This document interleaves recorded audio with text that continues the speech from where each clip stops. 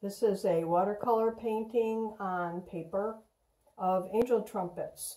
Angel trumpets grow in tropical climates in abundance, and they can be raised in conservatories in this area as well.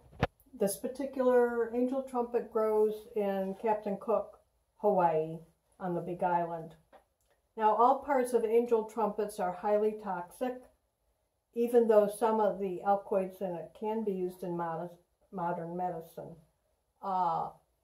What's dangerous about angel trumpets is that it can lead to muscle weakness, hallucinations, convulsions, and even death. So any interaction with an angel trumpet vine or the angel trumpet flowers themselves can lead to real problems. Even people who work with them experience rashes and so forth. So they're very toxic and but beautiful. So this particular plant shows heavy yellow and peach colors or light orange colors, but they do come in other colors as well, white and pink and so forth.